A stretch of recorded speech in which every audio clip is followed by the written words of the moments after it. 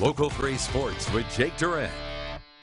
Regional play tipped off tonight in girls high school basketball. We had a highly anticipated matchup between two undefeateds as Calumet faced off against Menominee. One team's dream of a state title would continue. The other's season would come to a heartbreaking end.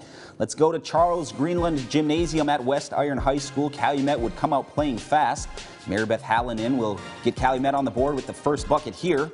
Emma Anderson is going to be the first to score for the Maroons. She's going to miss the first attempt, but the ball going to come right back to her. She cashes it in on the second try. It's 4-2 Calumet. Copper Kings keep the up-tempo pace. Alexis Strom, nice pass to Laura Giacchino for the score. It's 9-2 Calumet. Later, Ellie Durf drives and kicks it to Hallinan. She drills the three from the corner.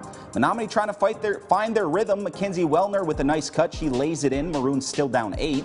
But Calumet was not playing games tonight. They come out on a mission as Durf cans another triple. Calumet 57, Menominee 41. Calumet advances to the regional final in Sault Ste. Marie Wednesday. They're going to play St. Ignace. Let's go to Westwood High School, which played host to the regional game between Munising and Carney-Nadeau.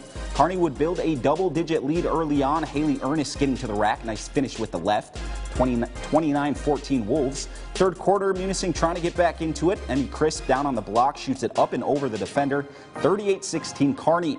Then it's Jenna Matson blowing by everyone for the lay-in. 40-18 Wolves. Now Kearney had a size advantage down low. Tessa Wagner, she feasted down in the paint. Carney-Nadeau moving on to the regional finals with a 67-32 win over Munising. They're going to play Ewan Trout Creek. The Panthers played Baraga tonight, and that game gave us the play of the evening. March Madness at its finest. Ewan tied up with Baraga at 43 apiece. 12 seconds left, and that is Elise Bezinen. She will hit the game winner with less than a second left on the clock. Ewan Trout Creek advances to the regional finals in dramatic fashion, topping Baraga 45-43. And one more regional semifinal score to pass along. Eski tops Sault Ste. Marie 78-68. The Eskimos will play Ludington Wednesday in the regional finals. Let's go to the NCAA.